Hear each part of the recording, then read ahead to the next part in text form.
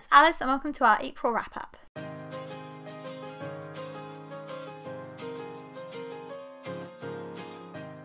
So, in April, in case you missed it, if you have, where have you been? We read the entire YA book prize and we did a humongous reading vlog about it and we did a massive wrap-up discussion about it. So, things have been busy in April and I'm feeling pretty proud actually. We did the whole shortlist in like 3 weeks and it normally takes me 6 weeks and sometimes I'm still halfway through the last book when they announce the winner. So, smashed it. Happy about that. But in the grand scheme of things, how did our reading month actually go? Well, in April, we were aiming to read 5,538 pages. We actually read 6,216, which means we managed to read 112% of our page count target. I'm so happy. I cannot put into words how relieved I feel because I was reading my own books as well as the YA Book Prize books and I had some review copies that cropped up unexpectedly. I just thought it was going to be a massive mess. I didn't think that we were going to get anywhere near to the target, so the fact that we have done it this well, and I only found out when I was working it out this morning, I was like, oh, I wonder how far under we are. Somehow we're 700 pages over and I had no idea. So that's good. Happy with that. If we're looking at star ratings, we've had a very good reading month. We had no DNFs. We had no 1 stars. We had 2 2-star books, 4 3-star books, 7 4-star books, that's really, really good, 2 4.5-star books, and 3 5 stars. So this month, we've had 3 5 stars. In the first 3 months of the year, we'd only had 2. So things are looking up. We are picking up some better books and things are going grand.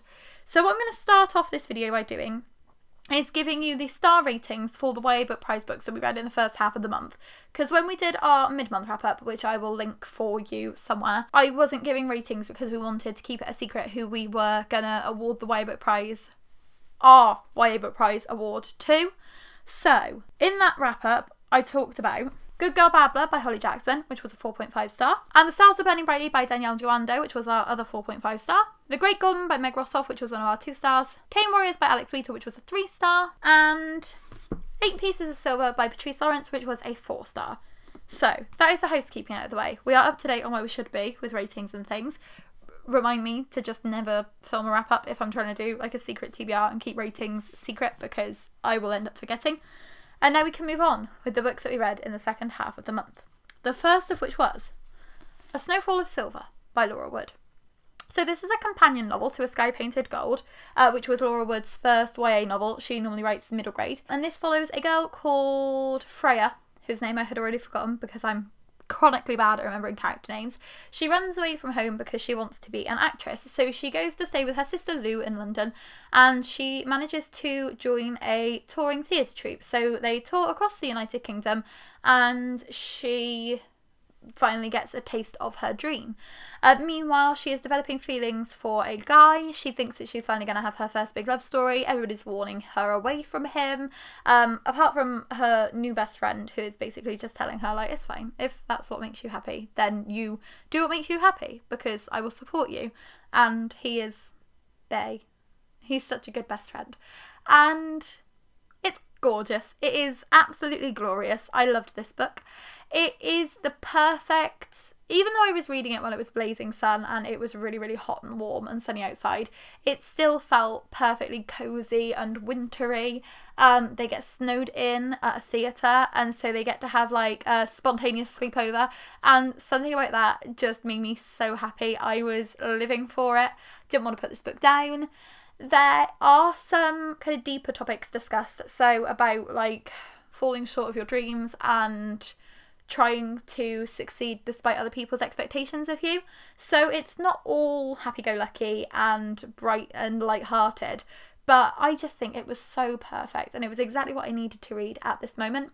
And it was also the only book that was like this on the YA Book Prize shortlist, so a lot of the other shortlisted books were very issue-based, but this one was very much character-driven and just a riot, just a whale of a time.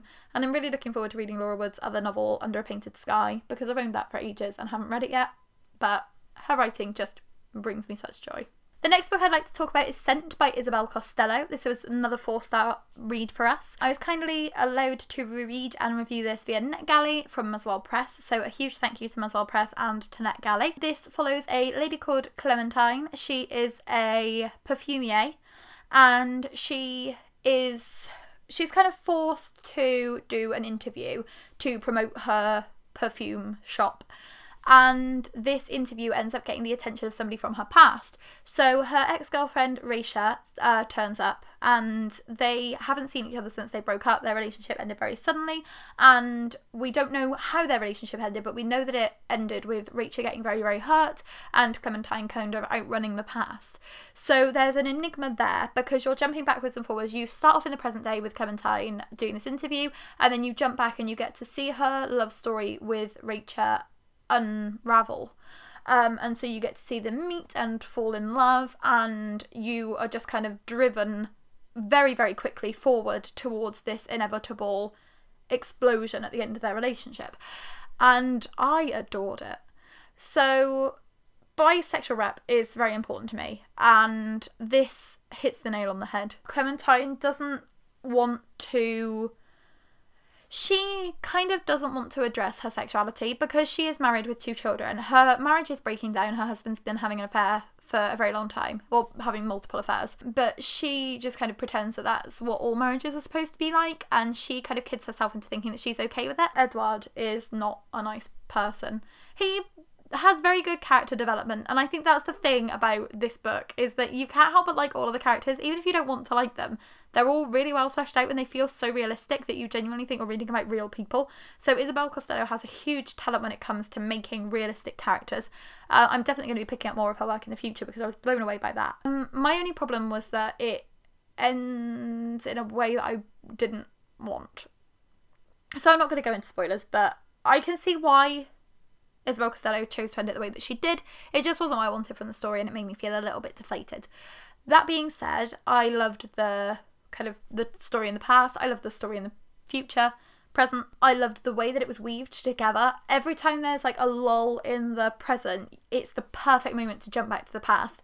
And when you get a lull in the past, it's the perfect moment to jump back to the present. And it never feels like you're lingering in either timeline too long. It doesn't feel like it drags out. It doesn't feel like there's any bits that are kind of superfluous or unnecessary. And I loved seeing Clementine learn to come to terms with her sexuality. I loved seeing Clementine addressing the kind of breakdown of her marriage with Edward and the way that they finally learned to communicate with each other. I thought it was very, very powerful, and I can imagine that that will help a lot of people if they're reading it and they don't have the most stable relationship. I can imagine that it would help a lot of people learn how to overcome those barriers in communication. And this was just stellar. Like, if only it had ended differently, because I wasn't happy with the ending. But other than that, loved it. The next book that we finished in April was Melt My Heart by Bethany Rutter, and this was a 5-star read for me. So what can I say about Melt My Heart other than the fact that I absolutely loved it? This follows a girl called Lily Rose. Her sister Daisy has a crush on a guy called Cal, and Lily doesn't realise who her sister has a crush on until it's too late and she's already dating him. Drama. But Lily doesn't really feel the connection with Cal that she expects to feel. Like, this is her first proper relationship, and she doesn't feel blown away or over the moon or the butterflies in her stomach feeling that she would be expecting to feel. And she begins to wonder whether she might actually have feelings for somebody else. And it's just told in such a brilliant way. I loved it. I absolutely loved it. So Lily Rose is a fat main character, and it's very fat positive rep, and that's great. So you literally start the book off and she is running and she's like, oh, I don't want to run. This isn't for me. And I love that, because so many times in Wray in particular, the fat main characters are kind of forced to conform to society's image, or like what society's like ideal image would be. And it's to their own detriment, and then it takes until the end of the novel before they're like, oh, actually, I don't want to do this, I'm happy being who I am.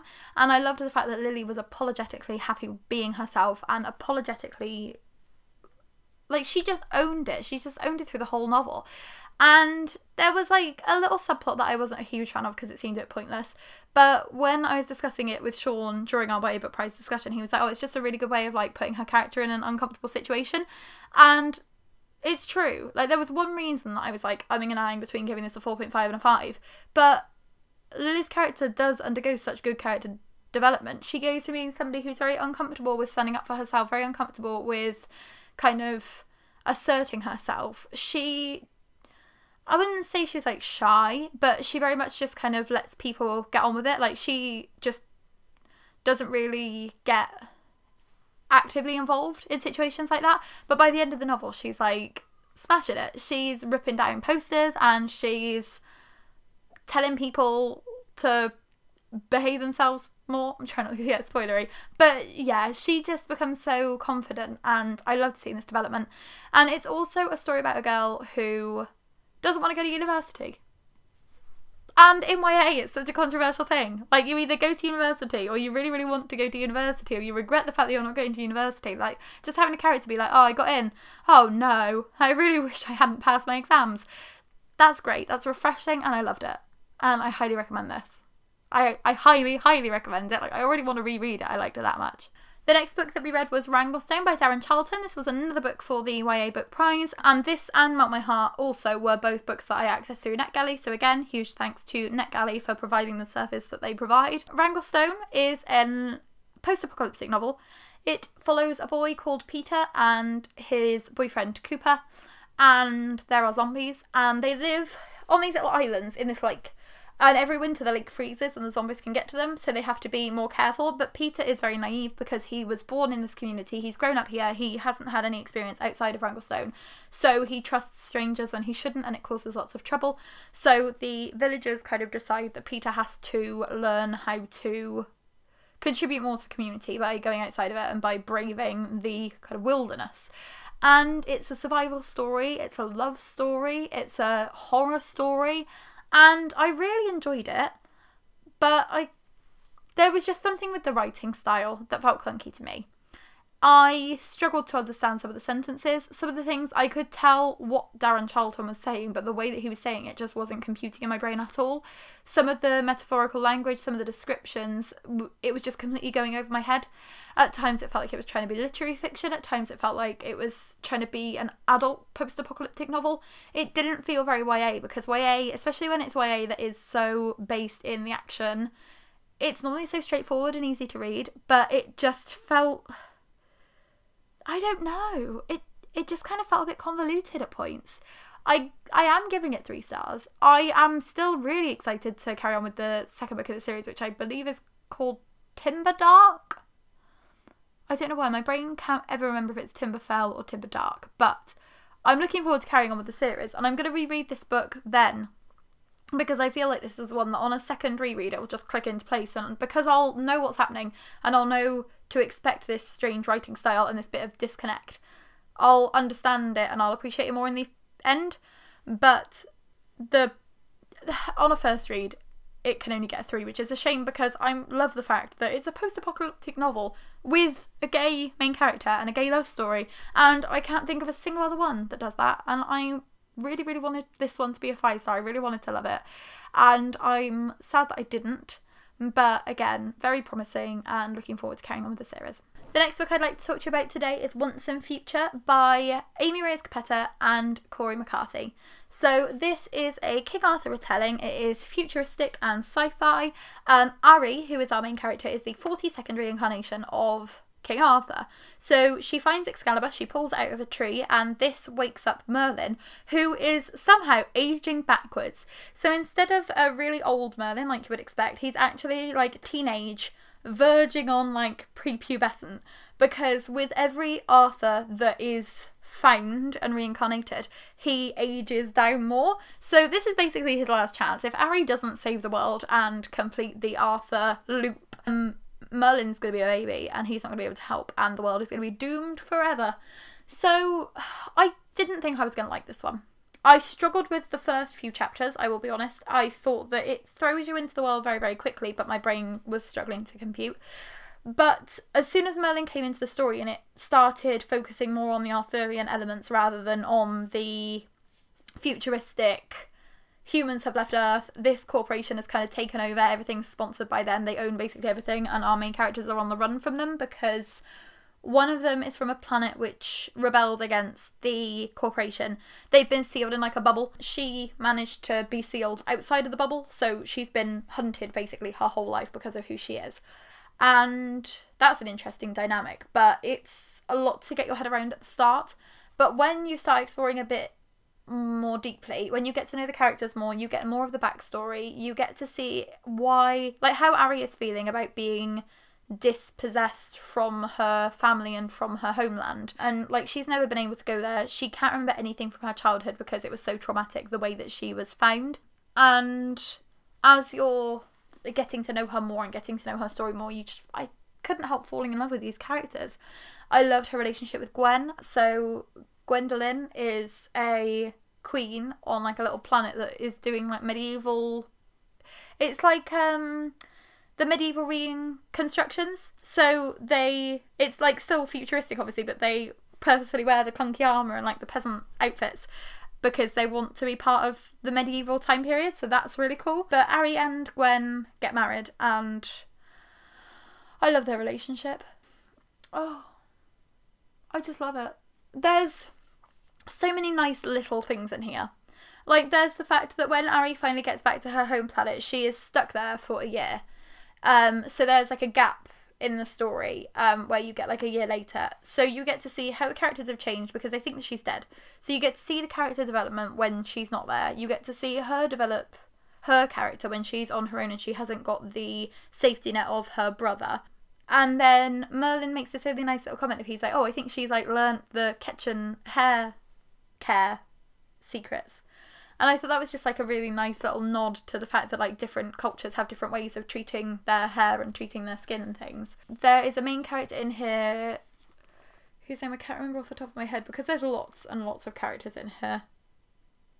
This is like quite a big cast of characters. Oh, where is he gonna be? Where are they gonna be? Sorry. Lamb. So Lamb is described as fluid. So in this futuristic world, people just accept gender fluidity and they accept kind of non-binary characters and it's just implicitly accepted. There is no questioning. There is this bit where Merlin's like, oh, on the earth that I'm from, we kind of just assume people's genders based off of the way that they look. And they're like, oh, that's so like old. That's such an old-fashioned thing. And I genuinely hope that we get to a stage where that is the way that people act about gender fluid and like non-binary people, because it costs nothing to remember people's pronouns, and just remembering to correct yourself and taking a second and just caring about the way that people want you to talk about them is just really important. And I love the fact that it's just so implicitly accepted in this novel. There's like not even a question. They're all so supportive and accepting and caring about their friend that they just call Merlin out on it and he automatically is like, okay, I'm sorry, I made a mistake, I'll fix that. I just think that's great. Like, it's lots of little things, but like they're not done in preachy ways. They're just done so like, oh, this is the thing, let's move on. It's not like preaching or hammering the point home. It's just accepted and it's just a natural part of the story and it's a natural part of the world, and then you just move on to the rest of the story. And that's the way to do diverse rep. That is the way to do like stories with diversity in them. You don't have to hammer it home and be like, oh, my world's really special because it's different, there's like a wide range of characters. Just have that wide range of characters and just be like, this is the way that it is, because that's the way that it should be. But yeah, I didn't love it. I didn't give it 5 stars because, as I said, like there were sections, especially where it was like Ari's sections, there were sections that I found a bit slow and clunky and I struggled to get my head into. The second half I read in a day. From the midway point onwards was just such a breeze and so easy to get through. It was just kind of the beginning.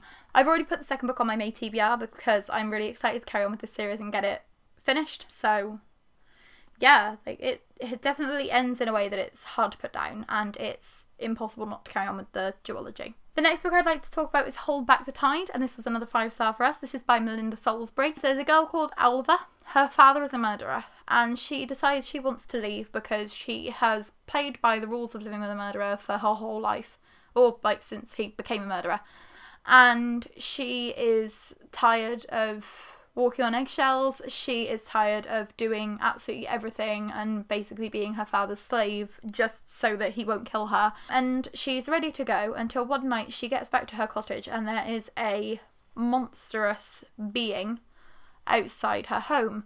And they have like two sets of teeth. They have completely pale skin. In my head, I kind of imagine it like Jar Jar Binks.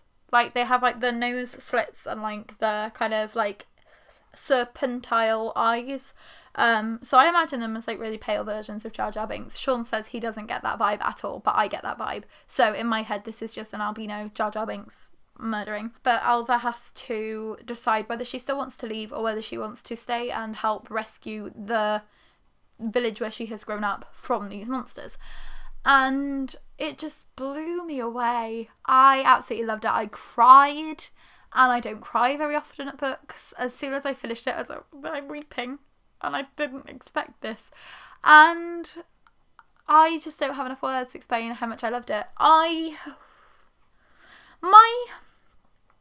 weird thing about it is, I gave it 5 stars, but even without the supernatural element, I probably would have given it 5 stars, because up until the monsters are involved, it was such a gripping story, and you just want to know, like, who her dad's killed and how she knows he's a murderer and why she's, like, gonna get away, and is she gonna get away?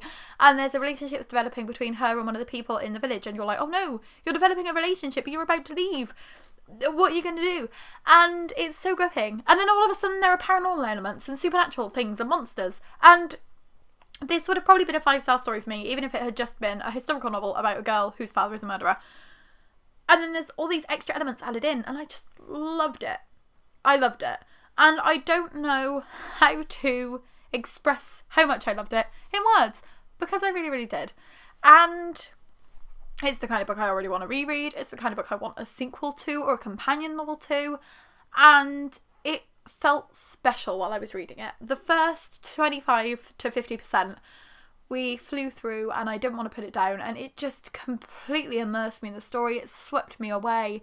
And I wanted Alva to be my best friend. I wanted to be Alva. Like, I just wanted to live this story completely and utterly because it was so impactful. And I just loved it. I have nothing else to tell you.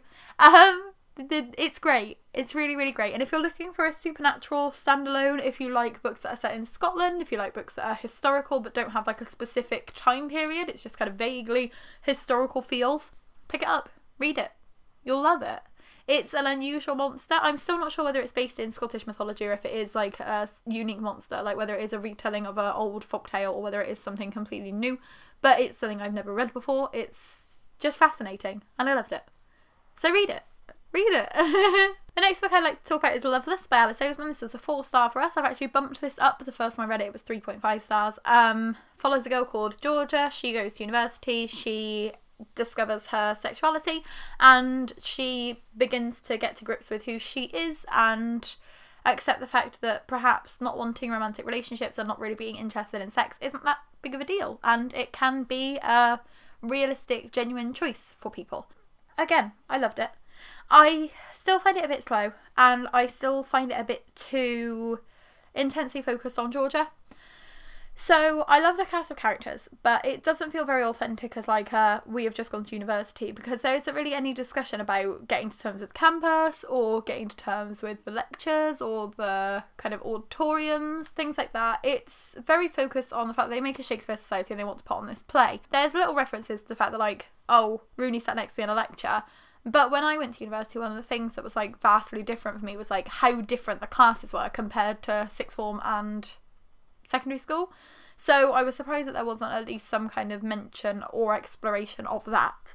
I know obviously Alyce Oseman is telling a very focused story here, but it just didn't really feel like the university thing was really needed. Like, it could have easily been somebody going from secondary school up to college, like moving to a college in like a new area, or going to a college where like not many of your friends have been. So it would have been nice if there had been a bit more of the focus on the university. There's like a lot of exploration of Freshers Week and like all the drinking stuff, but again, it just didn't, I don't know. something about that just doesn't really feel necessary. That being said, I think this is a very important book. If you're looking for books about asexuality or about being aromantic, then this is definitely one I would recommend. I hope that there are more YA books about asexuality and aromantic characters in the future, because it's very important to see. And like, props to Alyce for writing a book like this. And I've said it before, I'll say it again, I think this will be the YA Book Prize winner. It wasn't my personal winner. You'll have to watch our vlog to find out who that was. But I definitely think it's going to be the winner, because this is something special, it's completely new, and it's going to help a lot of people. The next book I'd like to talk about is Kate in Waiting by Becky Albertalli. I read this one as part of a blog tour, so a huge thanks to The Right Reads for allowing me to get involved in this blog tour. It follows a girl called Kate. Her and her best friend Anderson have always had communal crushes, and so they go off to theatre camp in the summer. They fall in love with a guy at camp. They like talk about him all the time. They're both absolutely obsessed with him. But then they leave at the end of the summer camp and they just go back to their normal lives, and the guy kind of stops existing.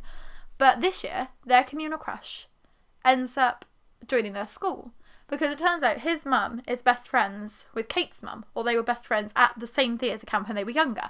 So when her marriage breaks down, Ellen, who is Matt's mum, decides to move her and Matt to the same town where her best friend lives. So Matt and Kate and Anderson are suddenly colliding again, and they are all taking part in the same theatre production, which is Once Upon a Mattress. And Kate and Matt are love interests in the play, and so her and Anderson are both falling rapidly in love with this guy, and they have to have this conversation of like, will our friendship be able to survive this? Can we actually be happy for each other? If one of us starts dating him, will the other be fine with it? What will we do? And I just thought it was a really important look at friendship, and it's quite similar to Loveless in some ways, which is ironic because obviously Loveless is completely centred on asexuality and not having romantic relationships, and this is focused on two characters being in love with the same person. But the way that the friendship is the most important thing, and the friendship is the be-all and end-all, and friends are so important that they're basically family. Nothing will come between you. It doesn't matter if it's like sacrificing other things for that friendship. That is the important thing. Those discussions are really important to be having, and I loved that aspect of it. I'll be honest, like, considering it's two characters in love with the same character, I thought it was going to be a bit kind of love triangle-y. I didn't think I was going to love it as much as I did, but I really enjoyed it. There were a few pop culture references that felt a bit outdated, so at times it feels like this could have been released 5 years ago, even though it literally came out like last week, the week before. So that threw me out with the story quite a little bit, because I just wasn't expecting there to be these like random bits that like kind of removed me from the situation. But all in all, enjoyable. It definitely made me miss doing theatre. I just want to do a musical now. I regret not taking part in more when I was at secondary school, because they were so much fun and I like to be part of the cast and just getting to see all of these characters. This is another one that has nice diverse rep, because you've got a trans character, you've got a Latina character, and they're just like best friends with the main characters. Obviously Anderson is gay because he's in love with Matt, and you've just got like this nice diverse cast of characters. They're all friends, they don't judge each other, they're all just implicitly accepted, and it's just nice and relieving to not have like the coming out story be the focus. Just to have gay characters, trans characters just existing happily in a world where they don't have their sexuality as like the main kind of story that's being told. Obviously Becky Albertalli is very, very known for Simon versus the Homo sapiens agenda, which is about a boy called Simon who is closeted gay and decides to come out after some coercion. I don't feel as though that's a spoiler because most people have read it by now, but it's nice that, considering Becky Albertalli wrote that story, it's nice that she's now writing a story that's like completely different, where it's just got like a gay character, completely accepted. And also I loved the Jewish rep in this one, because Kate is Jewish and Becky Albertalli is Jewish, so you could tell that she was writing from the heart. There are lots of little references to things like challah and bar mitzvahs and going to temple and things like that, and it's just a well-rounded story with well fleshed out characters, and it was very enjoyable. So 4 stars for Kate in Waiting. So I've got 3 more books for you today. I'm sorry this is taking a while, but we read an awful lot in the second half of the month. The first of those books is The Ruby Locket by Melissa Wren. This follows 2 characters. One is called Karina. She is found by Saxon, who is our other main character. She's found unconscious in a desert. He thinks that she is dead. realises she's still alive, so he takes her into their home, but she is somebody who is called a rambler. So if they find, like, the kind of government in charge find out that they've let her into their home, they're going to get in lots and lots of trouble. So Karina has no memories. Saxon doesn't know whether to trust her or not. You get dual perspective, like jumping between each of their viewpoints every single chapter, and you get to follow Karina as she uncovers her memories. She discovers she's part of a race called the Oseman. It's people who have been injected with this thing that kind of gives them superpowers, super strength, fast healing. Not like actual superpowers, just like generally better human. And she is part of this like race of people, and she's being hunted by someone. They're not sure who, they're not sure why, but Saxon and her kind of embark on this mission to find out who is after her and to get her home. I gave this one 3 stars. I was honestly just bored, like a lot. The chapters were too short because of the constant switching between the characters. And it was like 113 chapters or something ridiculous in this book. It would have been better if they had combined a few more together. So if, say, like 2 or 3 of Saxon's chapters became one of Saxon's chapters, and then like 4 or 5 of Karina's chapters became one of hers, and you didn't have to look at all the same events from both of their perspectives, because it throws you out the story a lot. It's very disjointed and it just wasn't engaging. I liked the concept and I thought that the action was written very well. So there's lots of kind of running away from the people who are chasing them. It's very much like a classic dystopian in that way. It's also Australian YA, so it's set in a location which isn't explored very often in dystopias, and it is set like many years after something called the Burn has happened, and I was very intrigued about that. I wish it had been explored a bit more deeply because it did sound very fascinating, but the way that this new world has been crafted is very interesting. It was just kind of the constant changing of perspective was my main issue with it. There's also, I try not to hold like editing errors against the book, because like these things are easy to miss, like these things can slip through, but it's told in first person and then all of a sudden there'll be like a random third person pronoun in there. So it'll be like, oh, she touched my shoulder. Like, she took her hand away from his shoulder. Like, no, she's got her hand on your shoulder. She's taking her hand away from your shoulder. And it's just little things like that, but it kind of muddied the story and it made it a little bit harder to understand what was going on, because sometimes you're like, oh, I thought like this had happened. It not like something as simple as like touching of the shoulder, but you're like, when there's the busier action scenes, you think that something's happened and then you get thrown out of it with this like change in pronoun, change in writing style. And then you realise it's just a mistake, and then you've got to kind of reread it again to piece it together properly. That frustrated me a little bit. It's probably closer to a 2.5 if I'm honest. It's like just dead exactly in the centre. I didn't hate it, I didn't love it. It didn't make me angry. I was just bored. And normally, yeah, like, it was a bit meh. I think that people will enjoy this one. I think that, again, like, the idea of the Oseman, the idea of this, like, finding injection, like finding a vaccine that's meant to give people more nutrients, more strength, because the human race is like dying, and then having it mark them with like this tattoo, and then people starting to like exploit these stronger humans. I thought that was like fascinating concepts and really well crafted world. It was just mostly the writing style that threw me out. But yes, 3 stars for this one. I'd also like to talk about Bridge of Souls today by Victoria Schwab. I have literally no idea where I put my copy of this one since we finished it, but just pretend I'm holding it. So this is the 3rd and final book so far in the Cassidy Blake series by Victoria Schwab. This one gets a 4-star from us. I gave the first 2 books in the series 5 stars each, and this one, although I enjoyed it, it just didn't give me the same kind of chilly, creepy vibes. Like, both of the other ones have like properly spooked me. I've been sat there and I've like actually jumped and I felt like shivers down my spine, and I've been very on edge and very tense. Even though they're middle grade ghost stories, they've really given me that palpable reaction. This one didn't do the same for me.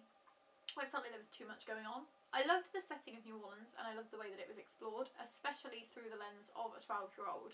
So like Madame Lolarie's house, the way that she like talks about it, she's very uncomfortable with what goes on there, so she won't go into it, and she just doesn't really want to think about it. And I think that's very realistic for someone that young. Like, you wouldn't want to know that people were that horrendous. You wouldn't want to know that things that terrible happened.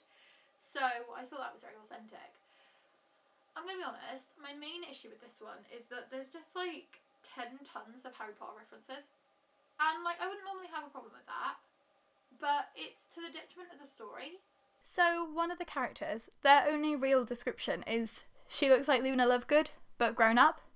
And like, you don't really get a sense of the character that way. And it just frustrates me a little bit because Victoria Schwab's really talented.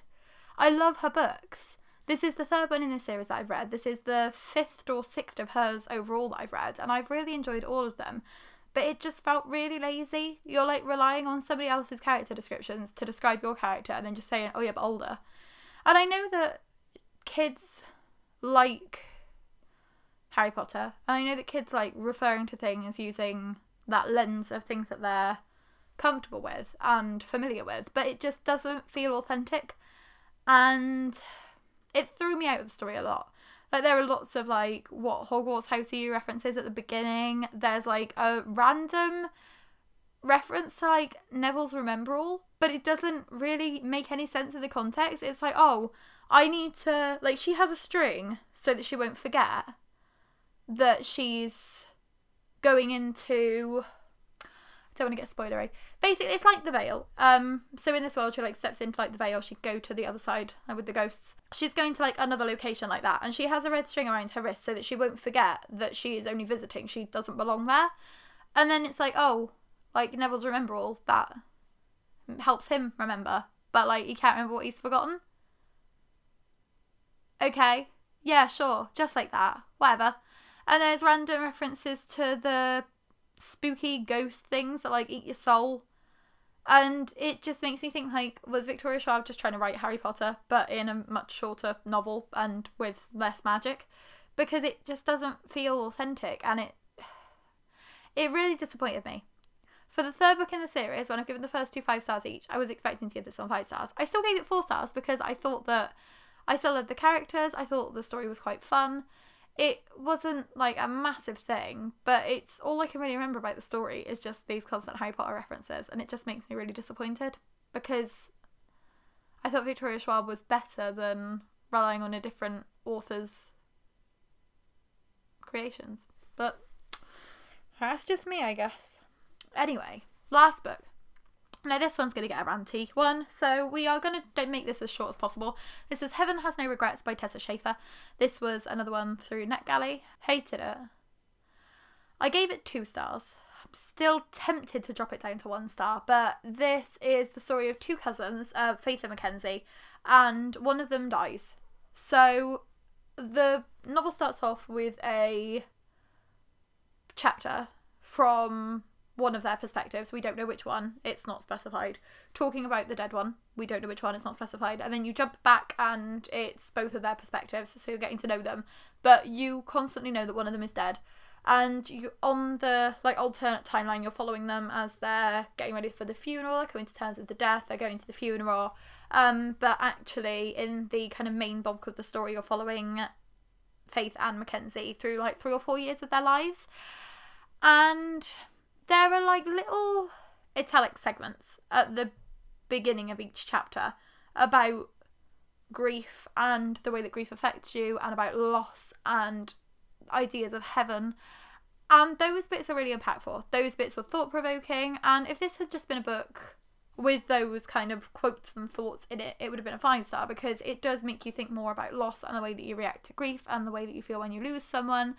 And those are very powerful subjects. But Faith and Mackenzie's story, I just hated it. So Faith has Crohn's disease.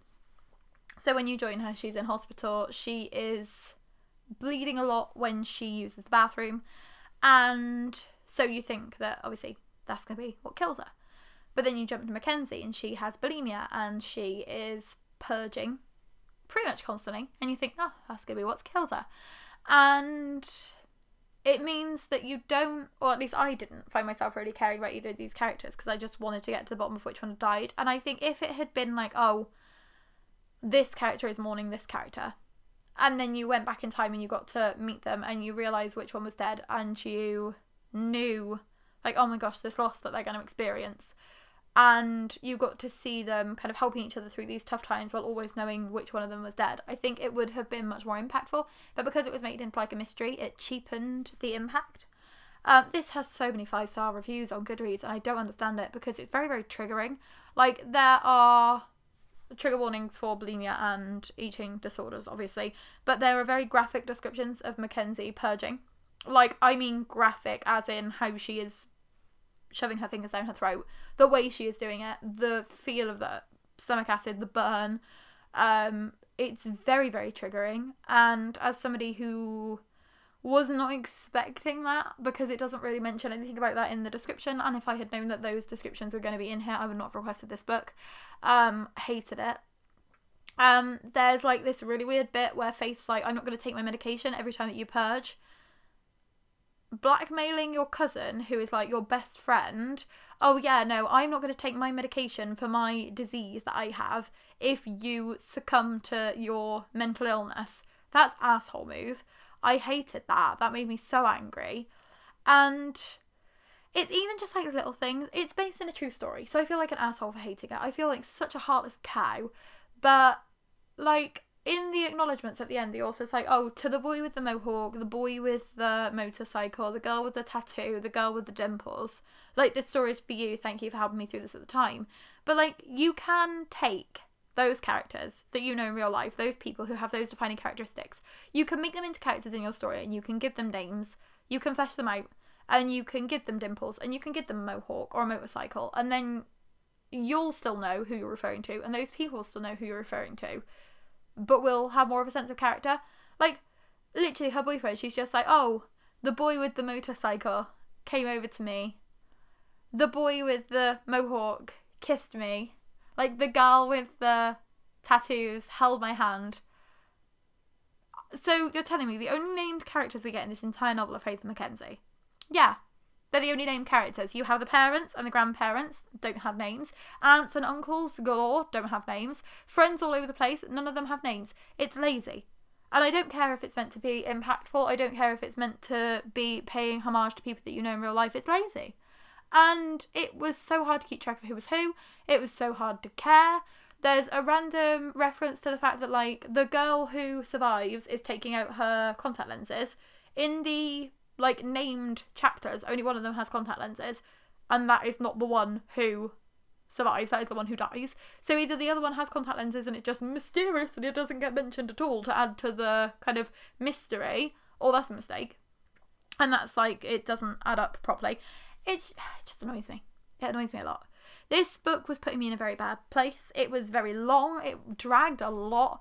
There's lots of like never-ending kind of ruminations on death and depression, and even before the death and depression there's like constant ruminations on like family and belonging and being left behind, and oh, it's so boring. The first line of dialogue is spoken 8% into the novel. You get 8% in and it's just people rambling.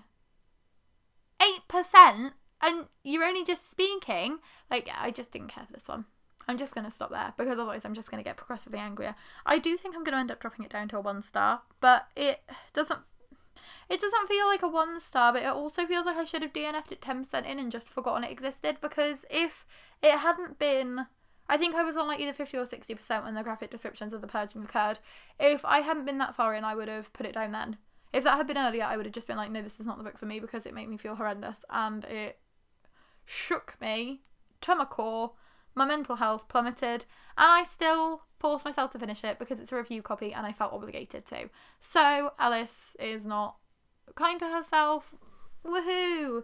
But yeah, we're going to review this one. I'm going to like write a full review on the blog, see how I'm sitting at the end of it. Either a 1 or a 2 star. Probably a 1 star. But I wouldn't recommend this one at all. And the fact that they've got like loads of 5 stars on Goodreads, don't listen to them. They're wrong.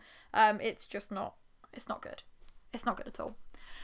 So, finishing on that really super duper happy note, this was my April wrap up. So, we read, I don't even know how many books in April. I did not count them. Let me count them for you now. 18! 18 books in April. I'm pretty chuffed with that. So it's not quite a book a day, but considering we had like a very ambitious TBR and there's only a couple of books that we missed off of it, and I'm going to try and like roll those over, carry them on, but we still read the page count we were aiming for, even though I did have random review books pop up in the middle of the month. Otherwise I would have read the books I was supposed to. That's fine. It's fine. But yes, I hope you liked this video. If you did, then please give it a like. If you would like to subscribe, we would be super duper grateful. We're posting videos every Tuesday, Thursday and Saturday. They're normally shorter than this. So I'm really sorry that this got so long, but I hope that you enjoyed it anyway. And we will see you again soon. Bye! But I've already put the second book on my April TBR. May